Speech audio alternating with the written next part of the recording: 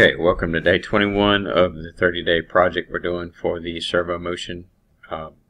Basically, the start from scratch. It's been, pretty much got the ACD file worked out. We've pretty much going through and we're going to be adding some more stuff to it in the next week. But right now, today, we're going to pick back up where we left off. As far as the axis control screen. In the axis control screen, we kind of polished it up a little bit. We stayed with our original design, and basically what we did is we just, kind of added some brackets around it and added some multi-state indicators, changed our buttons out.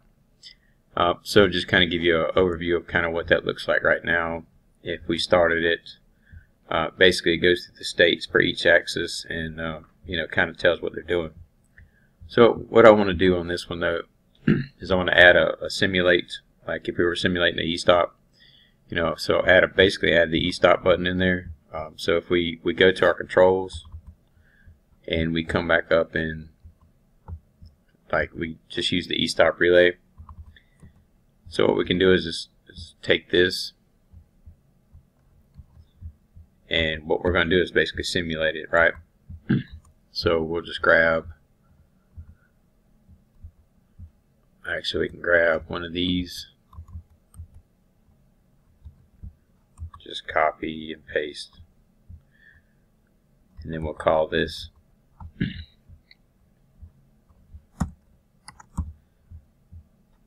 EStop.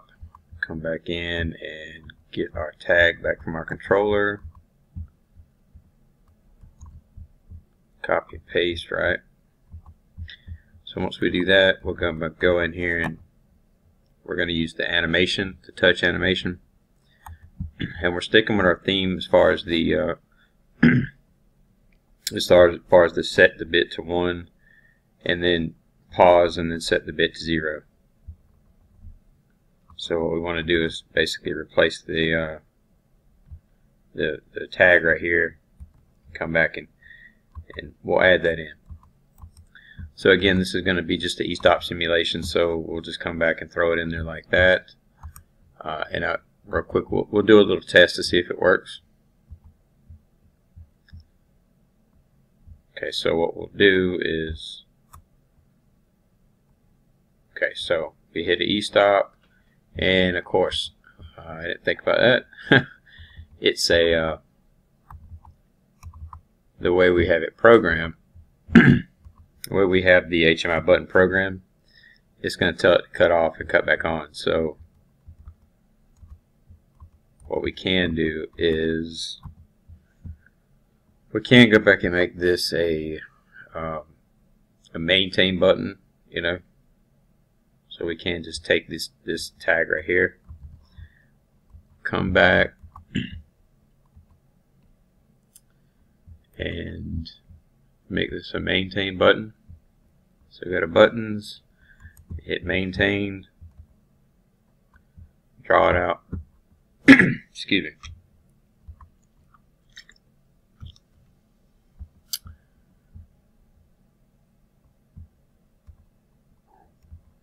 So what we want to do on that aspect is come back in.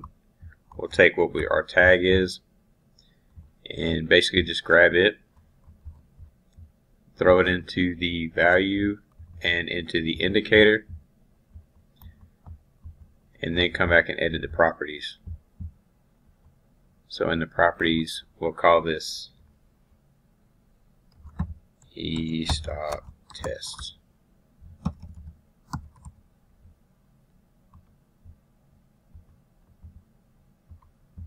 Okay, so we'll see how that looks. Come back in here and say EStop active. So we use the same thing, except we're going to blink. We'll do a blink this time to make sure it, we know it's going to. So basically, let's make that bold as well. And change the font a little bit.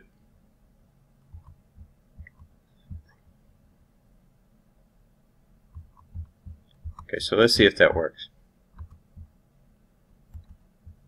come back and we hit the EStop, and the EStop's active. Okay, so as soon as it comes out, it's going to automatically go through the states and reset itself. We should be able to start request, everything starts. Okay, so all that works. So basically we want to get rid of this button. We don't need it anymore. So we'll come back and we'll put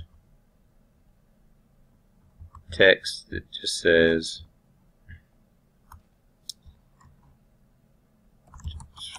for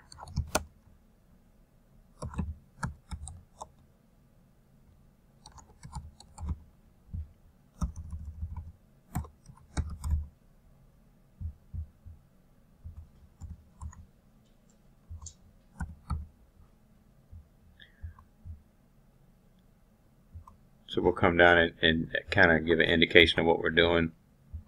Kind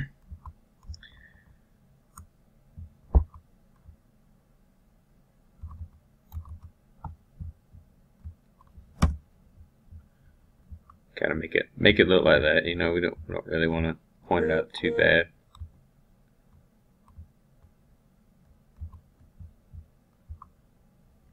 Just group them together, and we'll put this over here, kind of out of the way, and we'll come back, save it, and what we're going to do is come back and make this hold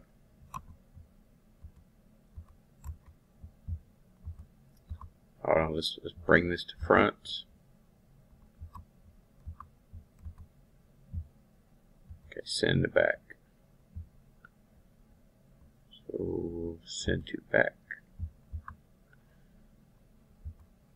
What I want to do is make this this font, the numbers on here a little bit bolder, so basically we can see them a little bit better.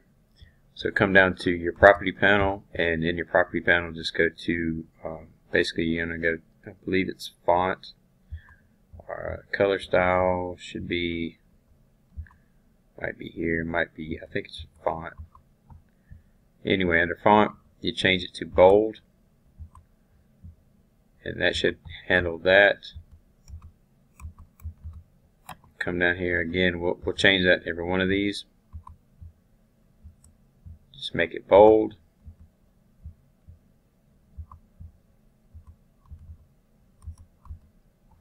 Okay, send that to back. So the reason I was sending it to back so I can get to it and basically edit it real quick and not have too much trouble.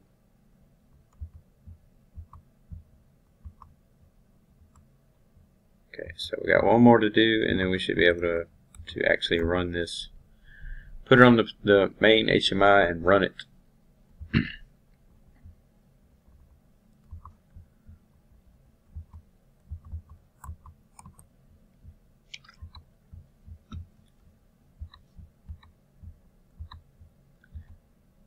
Okay, so let's see what that looks like. Save, and okay, so hit stop, and that way we can see everything kind of, you know, moving and doing, you know, doing what it's doing. Again, these are just readouts.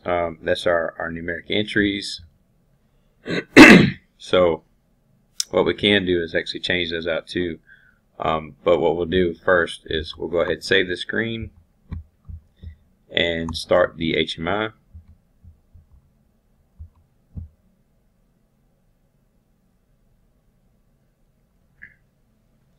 So when it starts up, it's going to start up the splash screen like we had. You know, start the client the correct way, you know, in the order it's signing this in right now. It's actually loading everything, and so you'll basically see down here, you know, the processes as they start. You know, the macro. You'll start seeing each function as it, you know, as it loads, and then it will sign in the operator, and then we'll come back and everything will be working. But you know, just to kind of, you know, go over that point, we're just doing the access control screen anyway. Okay, so and we will be adding alarms and stuff in the next little while, but let's wait till should be signing in the operator. Yep, signed in the operator. Of course, it says advanced engineer. We can change the name of that, but it still pulls up. We have our primary, our server active. We do not have a secondary. Our access screen looks like this. We can start the system. Everything starts up, starts running. We can stop the system. We can EStop it. So a nice EStop test. You can see the states up here changing. So you got basically, not only do you have indications down here, you have an indication on your header. So if you weren't, just to kind of elaborate on that a little bit, if we had multiple screens, which we won't on this because we're keeping this project kind of cut and dry, kind of short. But if we had multiple screens, this is the reason why you have a header, right? So you can have, no matter what screen you're on and no matter where you're going, you have this information. So if something like this happens anywhere, then you have basically an indication why. So one thing I don't like is this screen. We need to make it where it fits the screen a little bit better. So let's go back into the screen and open it up. Go to properties.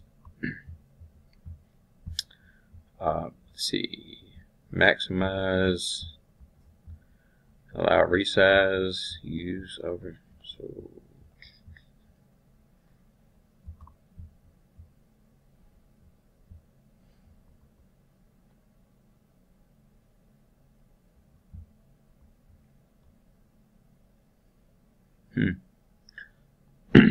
might be border padding or something,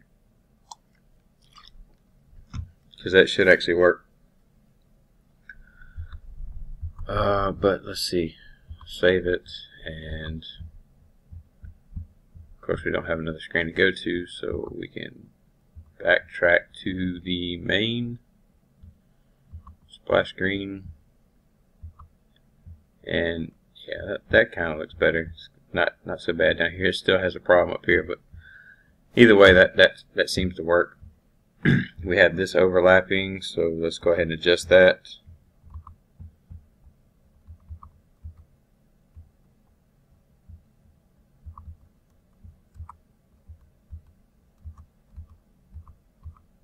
Okay, that's being stubborn. Send to back.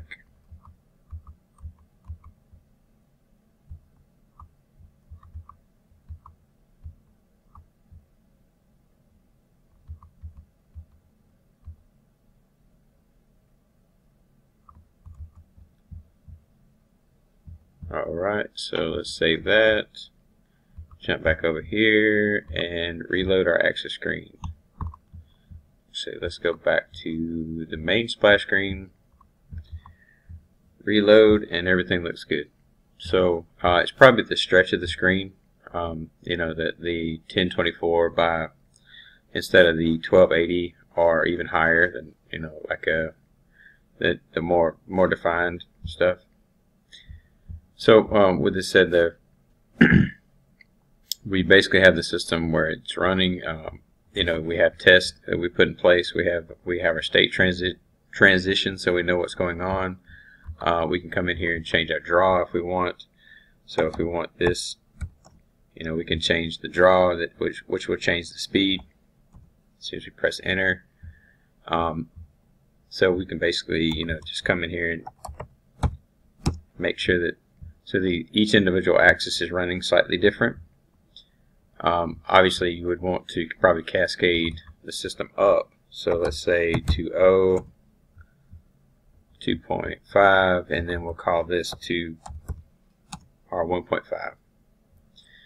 So it'll basically, keep drawing the tension tighter. If this was like a system that ran kind of paper or maybe some kind of new, print or something of that nature, kind of just what the line of this is doing. But either way, I just want to kind of show that, hey, we've kind of tightened the screen up a little bit, made it look a little bit better. Testing the EStop circuit, basically the EStop of the state machine.